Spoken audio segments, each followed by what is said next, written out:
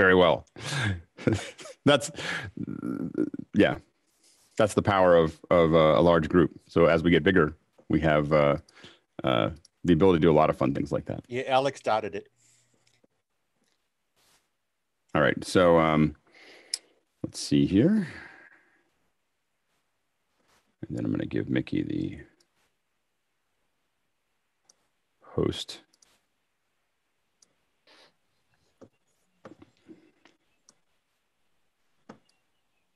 There's always this little like do as I pull everything up.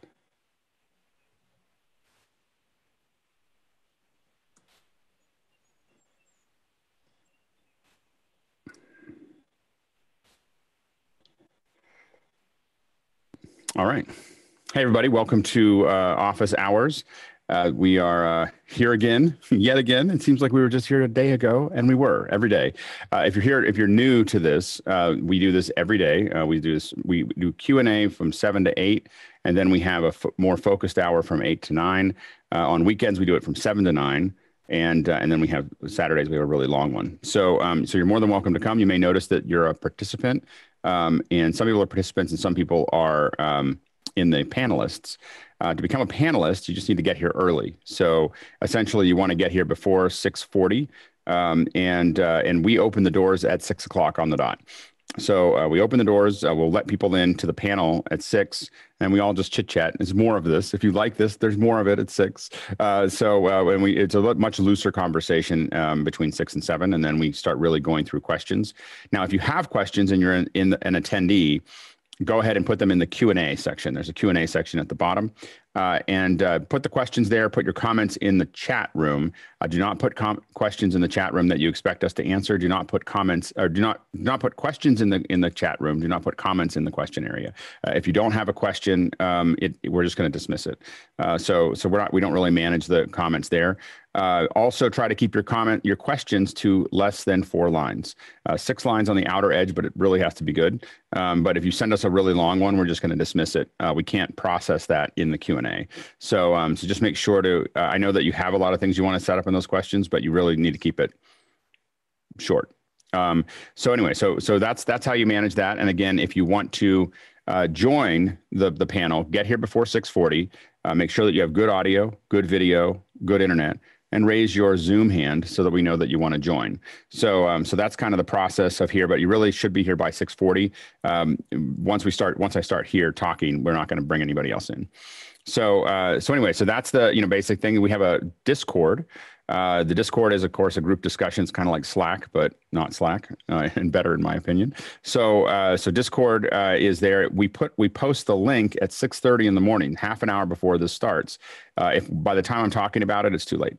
It's expired. So you need to get here at 6:30 to join Discord, and so that's the. Another quick note here. Well, we'll talk about that a little later. We have, as I said before, we have a lot of second hours. The second hour today, Rick Markley is going to talk about volumetric capture. That's volumetric 3D capture, and I'm super excited. I'm going to have to. This whole day, today is the first time I won't be here for the second hour. I have a production that's going to drag me away. It was hard to even be here for this, but I wasn't going to miss it. But I'm going to.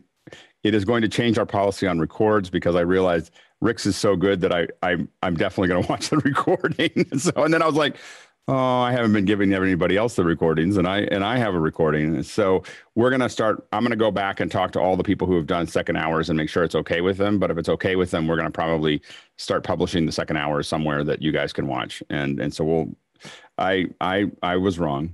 So anyway, so we'll go down that process. I don't think I'm going to put them on YouTube. I think I'm going to put them somewhere privately for the group, but I want to make sure you guys have access to those second hours because, as I said, I'm missing this one. I'm going to miss tomorrow's, and I want to see both of them, and I now feel your pain. So anyway, so that's going to be coming. But Rick Markley is going to be talking about volumetric capture in the second hour. And then tomorrow we're talking about what's in your crikey. What do you put in your emergency kits? And then Saturday is a long day. We have we do 7 to 9 Q&A, so a slightly longer Q&A. And then at 9 a.m., Nick Justin is going to be talking about Unreal. So really exposing you to all the new Unreal stuff. I think we're going to get very, very serious about Unreal over the summer. So we want to, you definitely want to start downloading it, kind of looking at it. But I think we're going to try to find ways that we as a group can learn that more effectively. At 10 a.m., we've got Steve Bays, former product manager, senior product manager for Final Cut, talking about secrets of Final Cut, deep cuts of Final Cut. So, and by the way, he is in our Discord, so if it is the best place in the world to ask questions about Final Cut. Building graphics, I'll be talking about building graphics at 11 a.m. So I'm going to be talking about just building basic graphics for your broadcasts. And then at 12, Aaron Mailer, we had a bunch of people that wanted to learn more about networking. You know, what are IP numbers and subnets and all that stuff. And so Aaron Mailer is going to answer your questions and question your answers and all the other fun stuff. So anyway, so that's what we got coming up. Let's jump into the questions, Chris.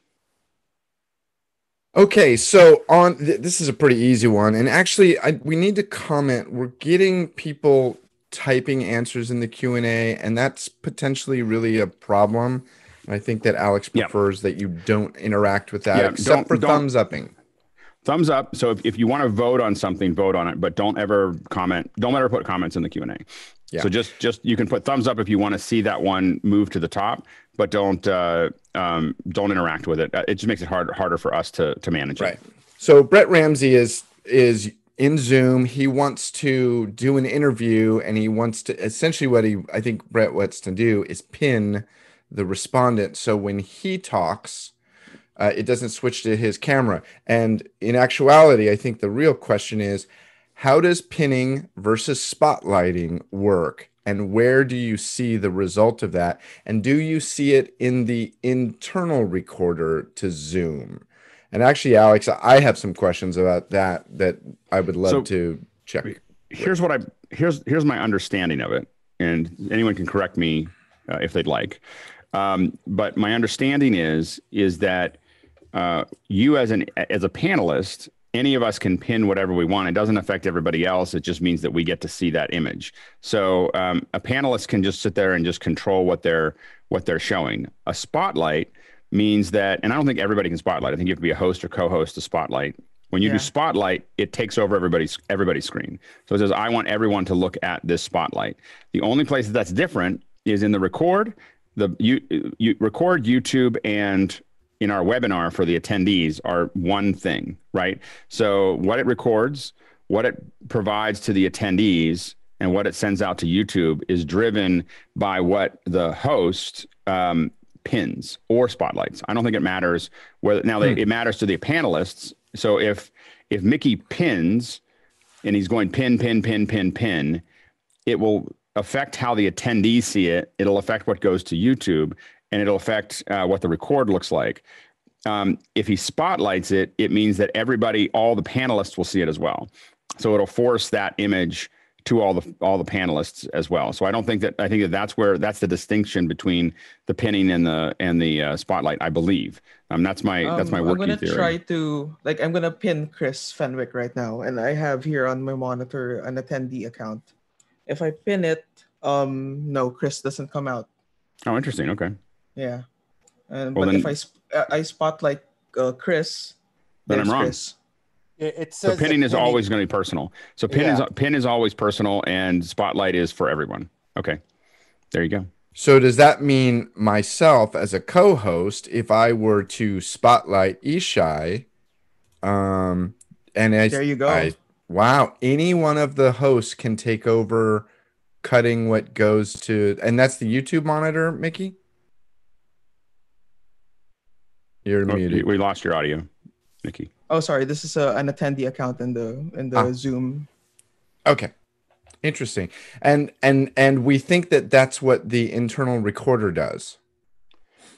Yeah, whatever goes to the attendees is what's going to the recorder. Now, John Edelson has some might have some expert advice here.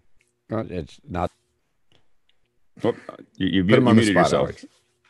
John, you're muted. Spacebar is the devil. John, we It can't. is the There we devil. go. What can I say? And you think I know how to do this. I put in the chat the link to the Zoom help, but the main thing, and this confuses people, the spotlight puts the user as the primary active speaker for all participants in the meeting, and that goes to the cloud recording. But where it confuses people, to spotlight, you have to have at least 3 participants in the meeting and their video on, and can only be done by the host. So that's the sort of trick where people get confused. Although it appears that That's the like- oh, go ahead. I just got one thing. Like what Phil and I are doing with the Zoom for the weddings is we actually ask all of the participants in the Zoom to pin their own video of the reception that's being pumped in. So they have to do that manually. And then if I want to bring guests up to speak, I pin them from my view because I'm the one doing the desktop share of the actual video Zoom. So I have control of the pinning, but I'm not showcasing. So my recording contains those takes, but the Zoom recording will not. The only ones that will show up in the Zoom recording are the showcases. The pins are just personal, and that's it. Is there any way? I have a question for you guys. Is there any way to turn off the names? I just stick a hyphen in there, but that's all that I've been able to discover to work that. Right. There's I don't think a there's switch. any. I don't think there's any Zoom setting to switch off names. I don't think there is, and yet every once in a while I have seen somebody join a meeting who's got nothing. Yeah, I have too. Yeah. Although Well, I've seen You could the- probably enter ASCII code and get away with that. If you were to enter ASCII in the prompt, you could probably make a blank. I know Colin's probably done it. Colin, you might have a finger on that somewhere. There's period. I've done period. Or just space. Put a space. It in won't let me. Yeah. It won't let me do space. I was able to do space, so that's just a Really? space with no name. Although it won't go Concerning- on the main one, you can put it on if you have that split screen setting. You can then use that because that won't have the name on there. But that would only be if you're sending No, it we to have- an external. We video have an system. event. We have an event where they're going to be seen on screen, and they don't want to show everybody's names. And so they were like, "How do we turn these all off?" And so instead of doing that, we're going to basically build a graphic that goes across the bottom of everyone's, kind of splits their screen. So and literally just key a graphic over top of it to keep everybody's anonymity. It'll look fine. It'll look a little different, but now Cyprian, you don't have anything right now, right? Or you have just a period. What do you have there? Well, I had a space, and then I wanted to test if I could have nothing, and so right now I have nothing. So, and I'm on a I couldn't do that. PC, So Yeah, I put a interesting. I space can't- on mine. Did my name disappear? Just a space bar. You just see one little thing there. Anyway, so that's just something that. Sorry, we digress. Next question. Yeah, Next I question. believe. Wait, one second. I believe that you're able to put a space when you rename, and when you're in a meeting, Nope. but you're not able to do it in the profile. They wouldn't let me. It wouldn't. I tried to rename myself and it didn't do it. At least on a Mac, Really? you can't do it. Okay. Yeah. All right. next Before we question, move next on, question. real quickly. Okay, fast. I'm sorry. If I'm in a meeting with 6 people and I want an ISO recording of each of them, You need 6 computers, 5 computers. Technically. I'm okay with that. So 5 computers. Do I then pin and then record on each machine? Well, you'd pin and I would pin and externally record, screen scrape Yeah, it. But yeah, you could do screen it. You could do it. Any sort of screen scrape after that would work. Okay. I will move on. Sorry, I was so wrapped up. I forgot to read ahead. Victor at thanks. I'll have to. I'm sorry. So one thing to note. I'll have to. I'm sorry. So one thing to know is while you're asking these questions, remember that someone has to read them out loud. So really think about how you craft those questions, because if we have any issue, we'll just go. How do I find out how much latency is going across my HDMI connections? If I have monitor latency or meeting latency. So latency, how do you figure that out so you can set up your audio and video together? Well, I mean, you need precision tools to really measure the latency of each device by itself. So you need a Hitomi frame. There's a company called Hitomi, and I can never think of their Matchbox. So Hitomi Matchbox will measure your latency perfectly. You give it an audio signal, a video signal, and it'll tell you it's 63 milliseconds or whatever that is. It's going to be able to measure that for you. If you don't have that, it's really easier for you to measure the latency of the entire chain because you're not going to be as accurate. And so it's hard to do each one of them accurately, but you can do all of them accurately. And, typically measuring sync is a process of, the easiest way to do it is for you to just record a piece, just play something that has, and there's a bunch of things you can do. You can clap. Now, the key with clapping is a technical thing. That doesn't work. Like we get this all the time. This is what you want to do. Because you need to be able to give it a frame where you're together and get away from it quickly. So you go. Now you can also use another thing you can use. I don't have one sitting around here, but you can use a slate, just a little slate and just close it. This is just the way we do it when we don't have a lot of time on stage. So what happens that when you're working on an event, there's 100 people working on this event. There's camera operators and there's all kinds of other people. And when you take stage time, it costs money, like a lot of money, because you're paying all that time out, for it. It might be costing $40 a minute or something for you to be up there. So you don't want to make your slate, your time really expensive. So what you do is you can do it. I never trust those, but those are I just use something more mechanical. And what I do is you close the slate, you're recording at the, in your system, then you open it in your editor and you look at the offset between, the spike where you close the slate or you clapped, and so you just realign those and you'll know exactly how many frames off you are. You just got to make sure that your recorder doesn't add any extra delay to it, but generally that's going to give you a pretty good sense of it. Now, what I do if I'm doing in an encoder is I'll write HLS, and HLS is writing segments, and I go into the encoder and grab the segments. I'll just go and grab the segment I want out of the actual encoder because that's telling me what the actual bits are that are going out to the internet. So that's a slightly more complicated way to do it, but it's the most accurate way for me to figure that out.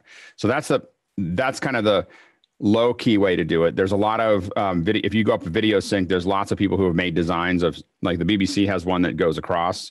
And there's this little line that goes across, and it has in sync. And every time it gets to in sync, you see oftentimes the frame will flash, and you hear this beep, and you can use that to line it up. I can't do that. I'm not good enough to look at it and actually know that. So I can record that and look at it, but I don't think you can get within. I don't think anybody can get with more accurate than 30 to 60 milliseconds that way. So I think you have to do something more precise. Once we do that, usually what we do is we get up in front of the camera to cross-check it, and we go something like Peter Piper picked a peck of pickled peppers. It turns out peas are really good because we call it a pea test because it's very hard to say the P without a very specific mouth motion that is clear. And so you can slur through a lot of other things, but with different accents, but P is P. And so it's a good way to check that. Another way to check it is to have a camera with audio going into it directly, a mic going into the camera. And then that gives you you can listen to both channels. So you listen to your entire audio chain, with your separate video, and then you listen to just the camera. And if you can get both of those into one ear, you'll hear it echo until you'd line it up. So there's a couple different ways of kind of tightening that process up to check that sync. That's how you sync it up. To actually measure it, you need something that's like, you can do the post, or you can do the Hitomi type solution to measure it and pull it in. That's a really long question to a relatively simple question. A really long answer to a relatively simple question, but obviously it's something we've had to do a lot in a lot of different ways. Any other comments about that? Can you recommend a good time code slate for a reasonable price? Denicky. iPad. Denicky or an iPad? iPad has for a physical one. I was talking physical, but yeah. Denicky. Denicky's the only real, There are a couple other brands. No, I know. I just kind of figured I wanted to get a good, reliable brand. Okay, cool. Ambient makes some, but they're not as good as Denicky. Yeah, I'll take a look. It's just like the one that I use. I mean, if I need a digital slate, I generally use my iPad. There's a Slate app on the iPad that works relatively well. And if I'm on something where I want the time code, but I don't want to spend the money on a Dennekey, or but anytime you start getting serious, you're just going to get a Dennekey, because if it's important to have a time code like that in a large scale, whatever the cost of the Dennekey is tiny to the amount of hours you're going to lose if it's wrong. So that's the issue. I'm just seeing numbers over $1,000 for one of those. So I wanted to see if there was a simple alternative. They're good money makers, though. Like every production, just like they love their photos on set with the slate.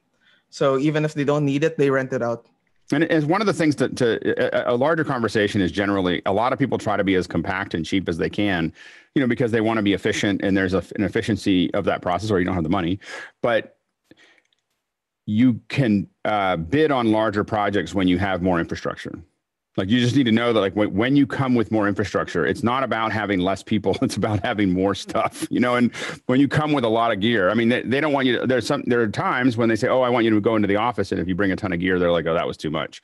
But if you're going into a show and you come with racks of gear, that to the client says, oh, that was worth the money I spent, regardless of whether it is or not. Racks, you can't underestimate the amount of value clients have with racks and monitors. Lots of monitors, lots of racks. And you want to come in with a little computer or a little whatever and do it all. But when you're doing a show I started doing live streams on a laptop, with Wirecast. You can charge a certain amount for that. When you start bringing road cases in, you charge a different kind of money for it. Now, you're also doing a different service, but you have to know that makes a difference for clients in their head. Everything makes a difference. How you send your bids, how you send your, if you're sending a slide deck on what you're going to do. I just got a job. I got a job that's coming up this summer. Everyone else bid about the same amount of money, but they all sent in they literally sent an itemized, this is an itemized bid of what it's going to take. I sent an itemized bid in, but I sent 8 slides that were well designed of this is how we're going to do it, and this is what it's going to look like. And I'm pretty sure I got it just on the slides. It's like, and the thing is that they, so the process of playing harder and having things look clean, I think a lot of us underestimate the value of that. We're like, oh, that doesn't really matter. That doesn't affect the signal. But yeah, but it does affect how the client looks at you. Chris? When I travel to edit, I always, I'm moving to a hotel suite for 3 days for a quick turnaround edit. I always show up with an iMac Pro, second monitor, the whole rig. I don't show up with a laptop, and my clients feel like they're getting their money's worth. We kept track of it for a while, and one year we estimated that we made $2 million with the green faceplates on the Elementals. Like literally the green faceplate, like the green face. Because what would happen is someone come by and what are those? I say, oh, those are hardware encoders. They're expensive, and then they think you really know what you're doing because you've got these big, the Elementals are playing. But the thing is that they were our guys. Some of our guys would take those faceplates off because it was harder to get to the buttons. And they'd get a real talking to from me about that. I was like, I spent a lot of money on those, those are expensive boxes, and we need to show them off. Lights are important, in the system. So, so those things, it may seem like a small thing, but it's a big deal. Like, Yishai? Yes, they have a great app for the iPad. It's called Movie Slate 8 Yep, that's Pro. That's the one. It's amazing. A very mature product. You have time code sync, camera sync, iCloud. It's really very, very. And deep. you can do LTC jamming, through the headphone jack. Anything. So it's great. Next question, Chris. Yeah, I was gonna say let's move on. So virtual mass auditions, 100 students or so, each needs to get a couple of minutes. How would you do it? Zoom? Yeah, I do it with Zoom. I would do it with Zoom with Webinar. So I'd have them all stacked in a webinar and then pull them in one at a time and do the auditions. If it's okay for them to do it in front of each other, that's the other way to do that. So if the auditions are going to be in front of the other ones, then you do it that way. Otherwise, what I would do is the way we've set it up in the past is you can either do 2 meetings, 2 Zoom meets or a webinar and a meet. But the point is that you have everybody in one. And we say, okay, it's time for you. Julie, it's time for you to go, and we give you a link, and you jump over to the main one. But you have them in an area that you can. We do that for shows a lot. So when we have shows that people are coming in one after the other over an hour or 2 hours or 3 hours, we don't put them all into the show. We put them into a green room. They can all hang out and talk. And about 10 minutes before they have to go live, we push them from from the green room into the main event. And it's an easier way to kind of keep everybody loose. It's hard to keep them focused if it's like a 3-hour show. You don't want to have all of them come in at the beginning, so we keep them loose, and we use that time to check them and to kind of make sure that everything's working and make sure that they're ready and give them the last instructions, and then we send them in. Tucker?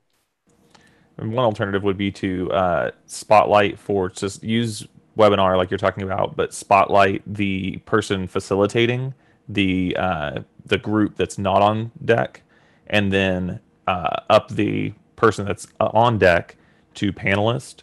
And so the spotlight is still on the rest of the people, or it's still on the facilitator. And then just in the panelist view, they have access to each other. If that makes sense. Yeah, it does. I think that I think the real question is whether everybody can see each other or not. Like if you then you're going to use 2 of them. And then, anyway, yeah. So next question. Oh, you have, wait. Oh, that was it. Yeah, go ahead. Next question. Yeah, next question. So what's the minimum upload speed that I need for a feed? And what if you have multiple devices feeding from that? Do you just keep adding it together? Yeah. Yeah. I mean, generally whatever you're using times 2 is the base. So if I'm sending a 4 meg stream to YouTube, I need 8 megs minimum. Like that's like minimum. And that means that nothing else is using it, like I'm not like that internet. And so typically if we go into a stream, we will, what we ask the IT for is can you carve me out an extra VLAN, a VLAN with the prioritization so that I know that I'm always going to get that number. Like I want twice what I need. And then I want to know that I'm always going to have that number there. The other thing that we do is if we come in and we don't think that their IT team knows what they're doing, which is often, we'll say, hey, could we put a QoS box on your WAN?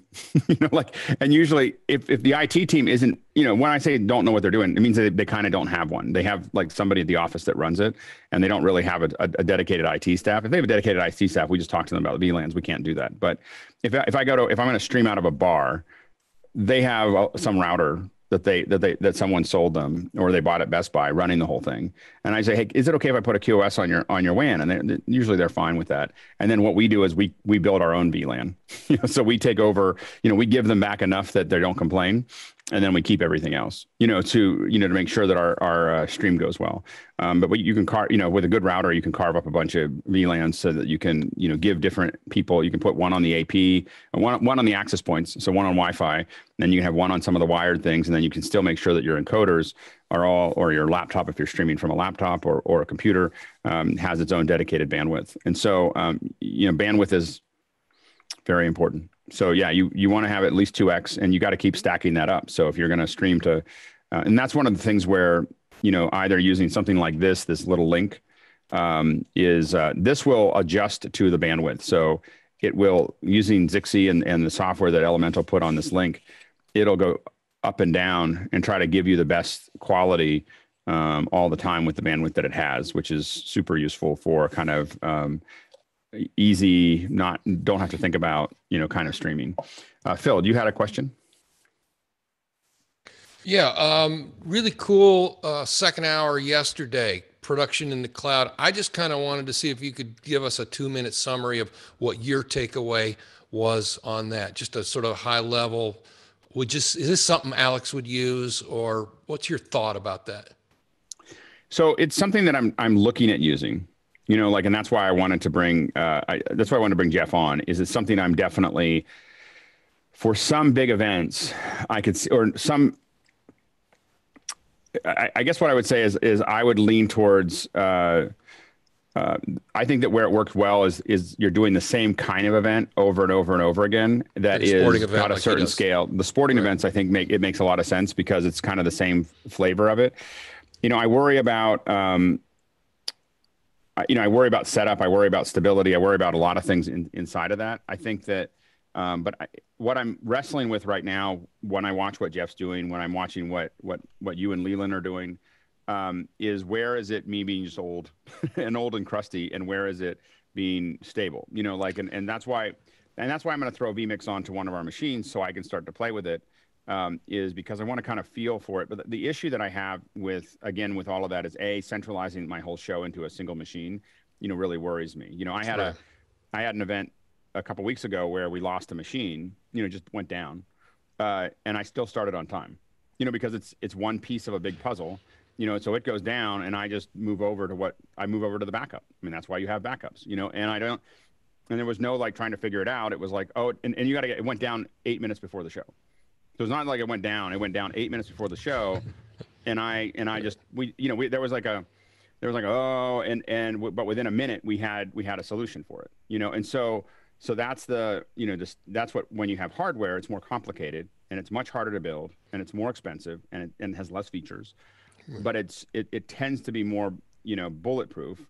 Now, I think that when someone like Jeff, who's really dug into it deep, you know, I would say his may be as bulletproof or more bulletproof, you know, in the way that he's building it. I just get concerned with people losing connections when they're controlling it. Right. You know, like not so much the cloud losing connections, but people's individual. But, you know, when we're streaming, I worry about that for myself, you know? And so I think that, what's and the I know compelling argument for it? You know, what's the thing that pushes you over the hump and says, you really need this solution? Well, so some of the stuff that I've done in DC, and some of the stuff that we're kind of building up for this summer and into the fall, one of the advantages of having some hub, and because a lot of what like Jeff's doing is stuff that we were doing in hardware in DC, where we have all these feeds coming in from all these different things, but we had a room that you could sit in and look at it, and he just can look at it from the outside, which, you know, may be as effective as what I'm doing. I'm not sure yet.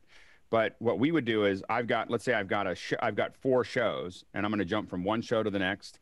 I'm going to do playbacks, you know, in between those shows, and they're not all in the same place. So I've got crews that are cutting a show locally in 4 cities. Their feeds all come back to me. I'm now cutting between those. I'm jumping back and forth between them. So like we had some shows where basically there's 4 different cities. They each have their own shows. When one city is doing their event, I'm sending that to the other 3 cities, as well as broadcasting it to YouTube, as well as putting it on the press pool for networks.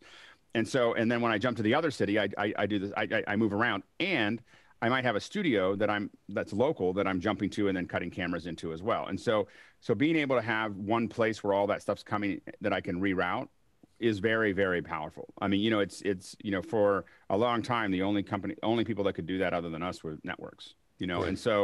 And so I think that this cloud gives you the opportunity to do a lot of that without having that level of infrastructure. I do think we have to think about the monthly cost. When you start talking about monthly cost, that adds up pretty quickly. Right. You know, if you start doing it. So a lot of that decision process is, if you're doing enough flow, you know, if you've got enough demand, then it makes sense that rent is not that high. You know, if you're doing one every day or a couple a week, or, you know, maybe even one a week, that rent is just part of the cost that you have. It's like having an office. You know, for a long time, I had a 10,000 square foot warehouse full of, you know, gear, you know, and trucks and things and everything else. And that only makes sense if I was doing, you know, what happened was I suddenly had a drop in how many shows I was doing, and it's a lot of overhead. But when you're doing, you know, 3 to 5 shows a week, then it's just part of the cost of doing it, right. You know? And so I think that, you know, it is, you know, I'm watching very closely what you and Leland are doing. I'm watching what Jeff's doing, but I'm still building in hardware. You know, like I'm not, you know, like I'm not there yet, and I tend to move really slowly because my primary conversation with clients is stability. Yeah. You know, like just that, you know, when they give it to me, I can do something crazy and it will always work. You know, and that's the thing that and so as a result, I move very slowly. You know, like I just, you know, and I have to, you know, I'll have to do it. What I'm going to do with vMix is I want to set it up, and I'll do shows like some kind of Saturday afternoon shows with you guys where I'm being very clear with you that I'm testing something, and then we'll do it until I feel comfortable with it, or if I see, and then I'm looking at it like I look at vMix as, you know, there's people that ask us to do shows that are below like I can't really do a show. Like I don't have the capacity to do a show for less than $5,000. Like I don't have any, there's no tool that I have that I can offer to a client that's less than $5,000, you know? And so if I could figure out an efficient way to use vMix where I have a single operator doing it without a lot of rehearsal and without a lot of other things doing something, maybe I can provide smaller companies or nonprofits or whatever with a $2,000 option or a $1,500 option.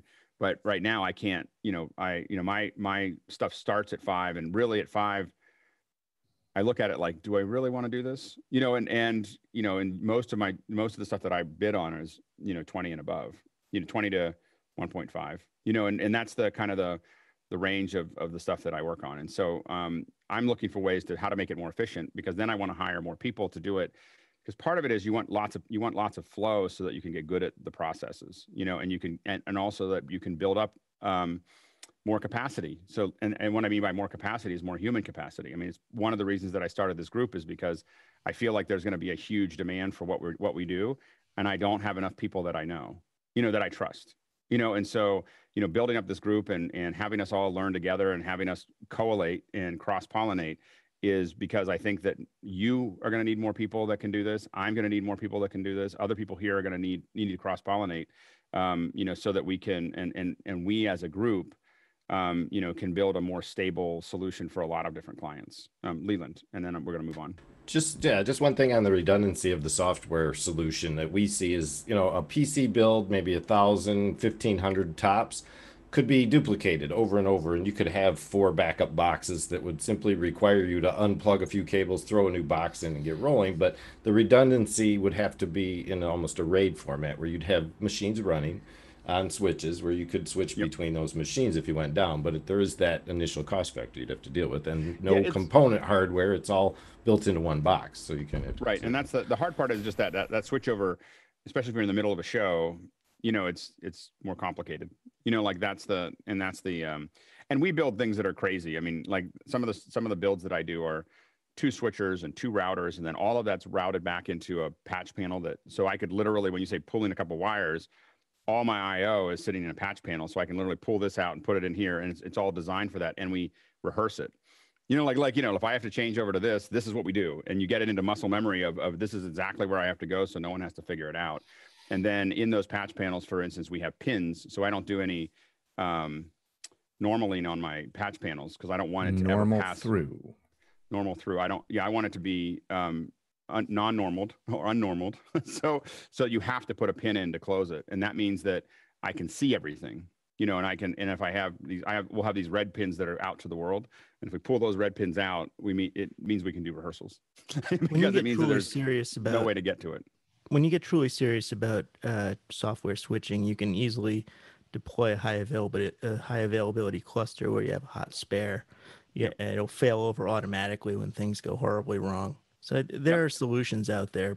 You can't reasonably say that either hardware or software is unsuitable for a particular circumstance. It's just not economic for one circumstance or another. Yep, no, absolutely. Anyway, next question. All right, so we normally run signings and events in our retail stores. These are sometimes ticketed, where you get to meet a comic artist or a writer. And due to social distancing, how could we do this, achieve this using Google Meet or Zoom to schedule people? Like, you get this time slot. So the way I would do that is we've done ones with, we haven't scheduled them one person at a time, but we've definitely done them over Google Hangouts. We haven't done any over Zoom yet. But this is a great question. It's a really fun thing to do, actually. So virtual signings are awesome. And this is one of the most important parts of the virtual signing is this. You can sign it virtually. Anyway, so not me. You don't want to sign me virtually. But the interesting thing is that if you use, what we've done is use a Wacom tablet and put it over Photoshop. And so during the show, you basically pull that up as a screen, and you're talking and you go, hi Cynthia, thanks for coming. Hey, what do you want me to sign the book? And it's a picture of the book, right? It's a picture of the front of the book. It's not the book itself, but it's like a picture of the book or the album or what CD or whatever art that's there, and you can sign it. The author can sign it to Cynthia and and then you can email it to them. So it's really a personalized signing to that person that's done, and you just do a screen share to the of Photoshop or Affinity would probably work great. You kind of set it all up so that it runs there. And the way we've done it is actually put it on layers. So we just add a new layer, and so then you end up with one file with 30 layers. And in Photoshop we had a way of kind of just exporting them all out. It was just all exported a bunch of JPEGs with their script. And were so you also injecting the signed sheet into whatever ebook format they wanted, so they actually had a page in their ebook? You could do that too. You could you could mechanically, it's not absolutely do terribly it. difficult. We didn't do it. It was back then we weren't really thinking about that. They were just happy that they were signing something, because what we realized is they're more likely to frame it or do something if they really care about it, or print it out there and it's something that they had. And so anyway, so that's how we've done the signings in the past, and it's super fun. Like it is. I will say that it's a lot of fun to do it. You can either do it as a schedule them one at a time. What you could do here is, to make it more complicated, and I'm just thinking off the top of my head, is you could do what we're doing here, where the host has a conversation, they talk to somebody, they answer questions. You either do it in a webinar format where people are attendees and everything else, or you bring everybody in and the host just has a roundtable discussion about their book. And then you could just do exactly what we do with audio checks and just go from one person to the next, with the host, signing it. Now, the problem with the signing problem, obviously, is that the host is at home and you're there. It's harder to sign. So we'd have to kind of figure that out. I got a solution. I just want to interject because you stepped right there. Zoomit is an old app from 2013 that's available in Windows system internals for anyone running PC, that allows you to do just that with a couple control functions and scribe over your desktop. So I'm going to leave a link for that. I was just getting it as you said that, so I just wanted to jump in. And another thing you could do is another way to do that is probably to figure out some way to do even just a screen share and just do it over white, because you can always, or black over white or white over black, and you could always apply that back to it later. So there's a bunch of different ways to do that. Tucker? I was just going to let you know we had a level drop on you a decent bit about 5 minutes ago. Okay. Do I sound better now? Yeah. Yes, sir. There. Okay. Anyway, so next question. Hopefully that answers the question. It's something we've been thinking about a lot, of trying to restart again, because there's a lot of authors obviously in this area, and we've been talking to them about of doing that. I just got too busy with larger jobs, but it's a hobby of mine, because I think there was so much excitement around it when we've done it, that I was like, oh, this is something that everybody should be doing. It's way better. We were doing a book signing, and you couldn't get everybody. You couldn't sign every book, but we had a conversation with 2,000 people with an author, and so it was just an amazing thing where there was 10 of them in the room, or 10 of them in the hangout, but she's talking and answering questions for 2,000 people, and I was just like, this is way better than going to a bookstore. You can actually hear it. You can the bookstores do it to bring people in, but you could do it as a branding function right now. To do it virtually. So I think that there's a lot of opportunity there. Sky, before we go to Chris, go ahead, Sky. I'm just completely fascinated with what Rodrigo is doing, and I'm not sure how he's doing it. And it may be a complete rabbit trail of he's doing picture-in-picture and enlarging the Zoom speaker, but still seeing everybody secondary. So this may be a completely different conversation. I mean, it is a completely different conversation if Rodrigo was sharing what he was doing. Where's Rodrigo? I don't even. Where is Rod? Blue T-shirt, red. Okay, red Rodrigo. pants. What are you using? Is he running? No, we don't know.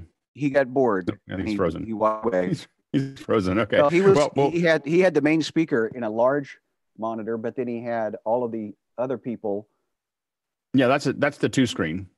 So if you do a two screen, you can have, like, I can see, and then you can either comp them over top of each other or whatever. That's using the second screen. Sorry about that. Thank you. Yep, no worries. Yep, absolutely. Chris, go ahead. I can't hear you, Chris. I have various HD SDI feeds routed through a Video Hub 40 by 40, some without a reference signal, that feed a Zixi encoder. I need to cleanly switch sources without losing SDI lock, What's the best gear to even out the switches? AGA frame sync, decimator, etc. Well, yeah, if you don't want to, so there's two things there. If you're doing a 40 by 40 and you're not gen locked, you're gonna have breaks. I mean, that's what and you can't mix and match. That's television, and so you would have to put them all through something that's going to have reference. Like it's going to have.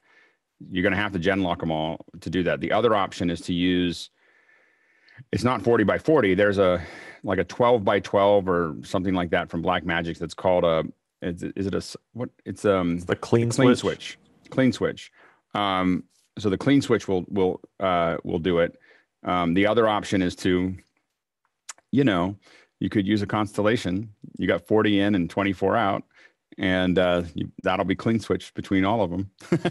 so that's those are different options to get all, because the constellation is kind of amazing because it's got all the Teranex inputs and all the the outputs, and so it's gonna, you plug whatever you want into it. You got to convert it to SDI, but anything that's converted to SDI goes into it, and now it's all being automatically transformed to the base layer, and then you just send it out of the 24 that you have there. So as a kind of a souped up router that you can also add graphics and add playback and everything else, it's almost like a switcher. It's a router that is got a bunch of switching tools. So so it's something to think about if you're trying to do that. But a clean switch does do that correction. So you plug it into the clean switch, it'll always make sure that you get a clean switch from one to the next. Tucker? And just any of those things that do frame sync do add latency. So if you're doing in-room IMAG, in addition, just make sure you pay really close attention to how much latency you've added. If it's live streaming, no big deal. You can accept the latency, but in-room, you don't want the hand up. That's a super super important thing for those of you who are doing events, especially smaller events, and you're getting into it. And you're like, oh, I don't need to gen lock everything because because Blackmagic doesn't require it, or a lot of editor software doesn't require it. The problem is you're doing that at a cost because it's going to wait for the next frame, to come in. And so, and every millisecond counts when you're putting it up on screen because people see it at the same time. Yep. And you go from one line, typically gen locked signals, you're one line of latency, maybe a couple lines of latency. Whereas as soon as you go into having to frame sync, it is in the order of frames, right. Minimum one frame. Yep. Chris? I like this question because it leads you to think about other things. Last week on a shoot, I was asked to AD it from home. So I used two Wyze cameras, WYZE pan cams, to see the set, and an Amazon Echo to hear and speak to the set using the drop-in feature. I've never heard of that. This worked well, but does anyone have a better solution for this?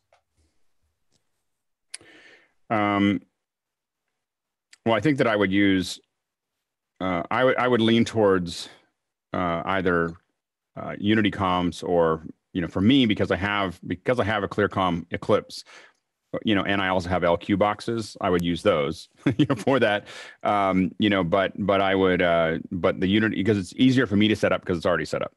It's easy. It's all set up, and all I have to do is go, hey, Brian, can you give me another panel? And Brian's like, sure. So anyway,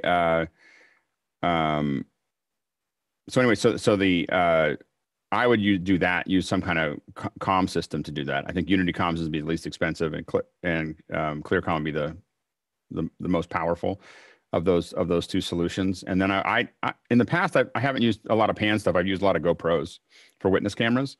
For just, you have a couple of them around, and one of the things that you can do is pass those in. I mean, if you really want to get hardened about it, you can do, you obviously can do some pan, tilt, zoom stuff, but wide angle, usually what I want on set is I want the camera tap, and I want 2 or 3, I want all the cameras that are being used in the scene, and I want 2 or 3 really wide shots that I can, and then you can run them into a switcher, run them into a some kind of VPN, and you could just sit there and switch between them if you wanted to. You could have a little Blackmagic switcher with all the camera, all the camera taps and all the little cameras going into it, and then you could you could have a bunch of little micros if you wanted, whatever.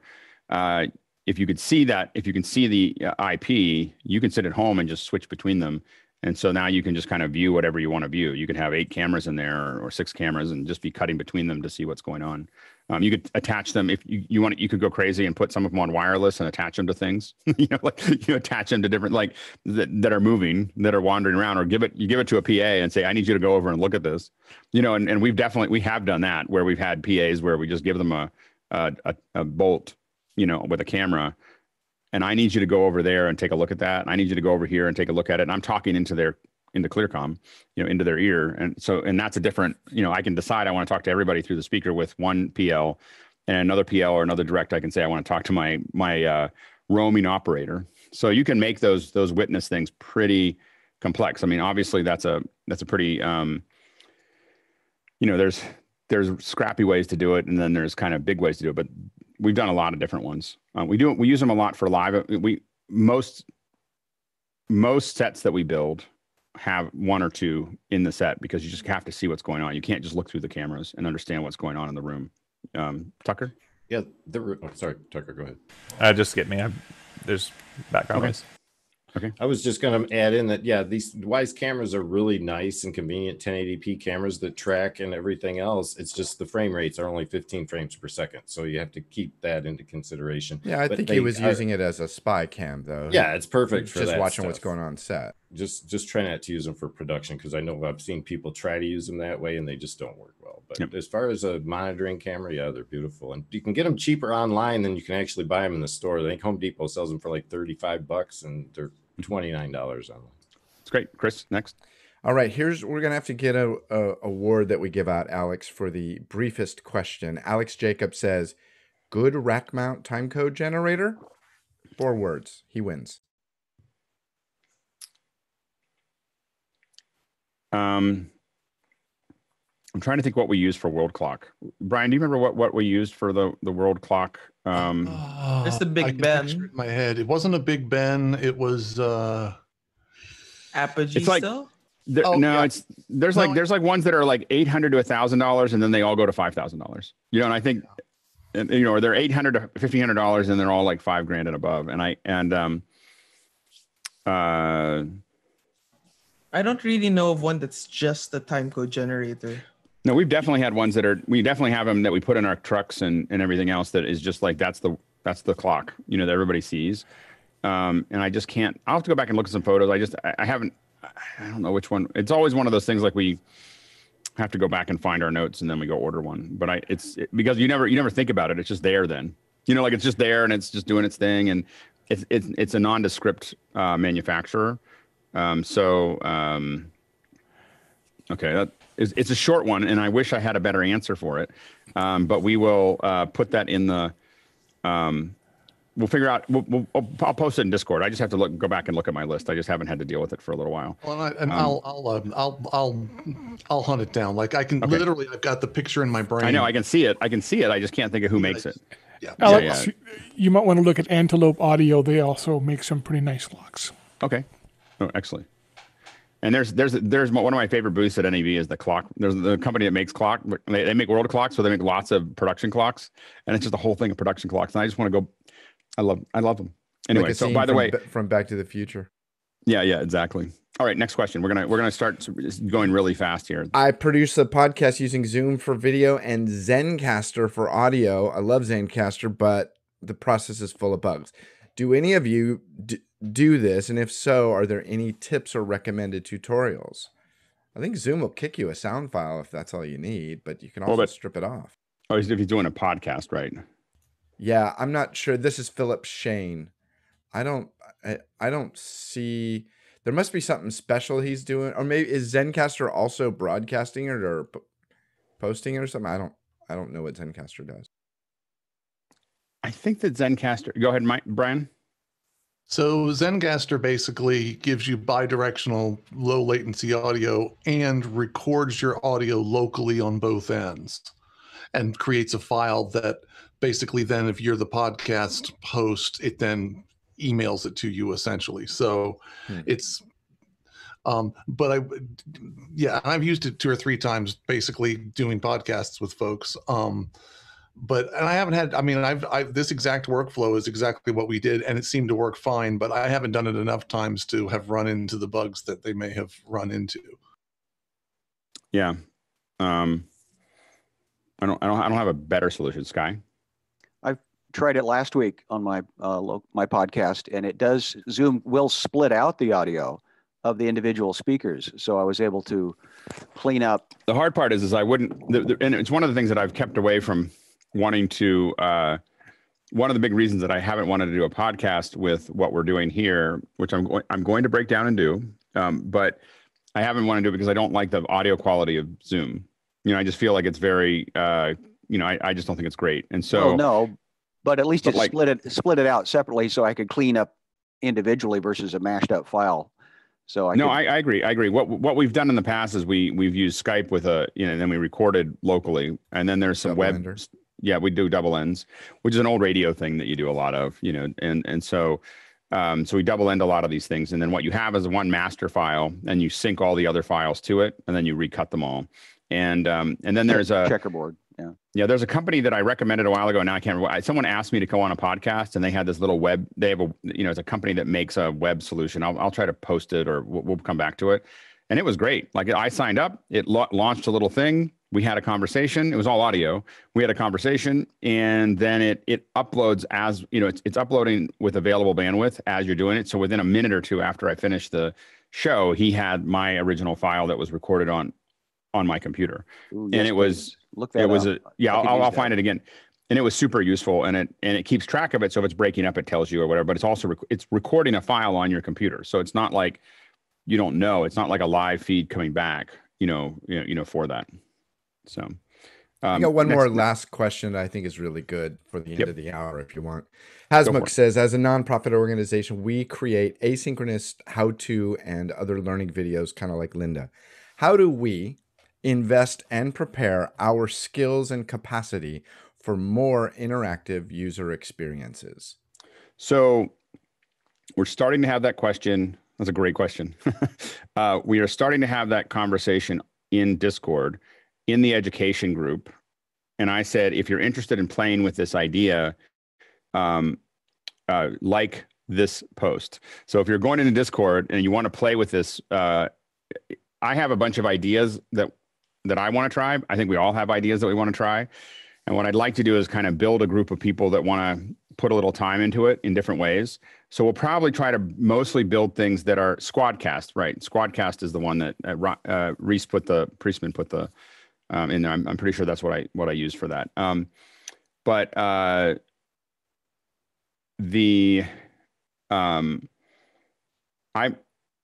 want to play around. This is what I'm interested in doing, is playing around with using many different forms of content to talk about a given subject. So, I'd like to do it in ways to start off in ways that are related to what we do.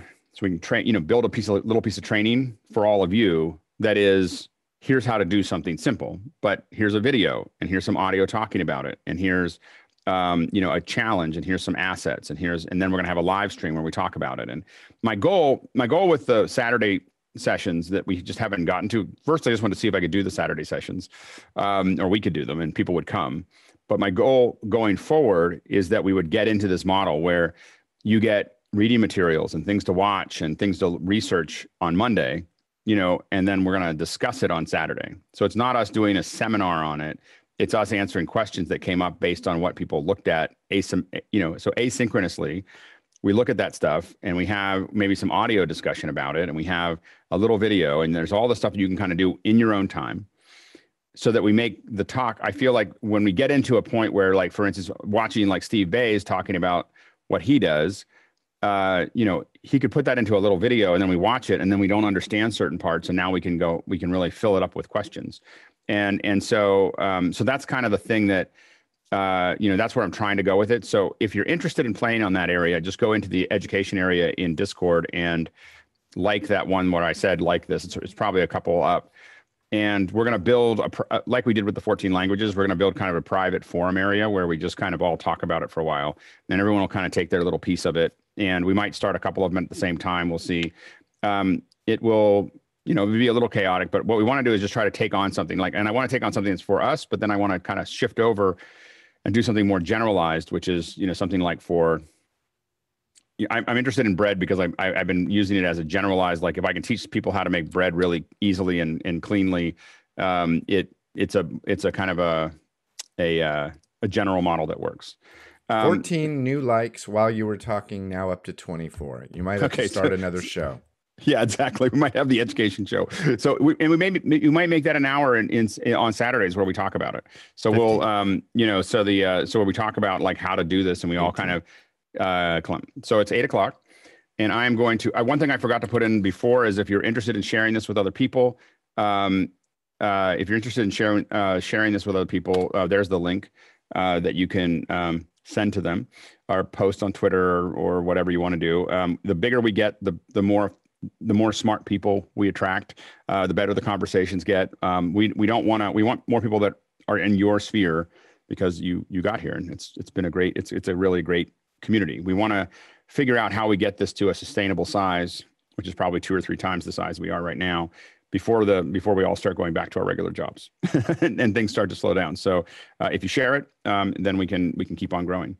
Anyway, I, again, have to go into production. And so I'm going to watch this later, which means that all of you are going to get to watch many of these later, because I really got the message with this one, because this is like one I really want to see, and I'm not going to be able to sit here in this. So Chris is going to keep on managing the comments and questions, and Rick is going to take over. Rick Markley, take it away. I'll go ahead and kill the stream. Kill the stream, Mickey.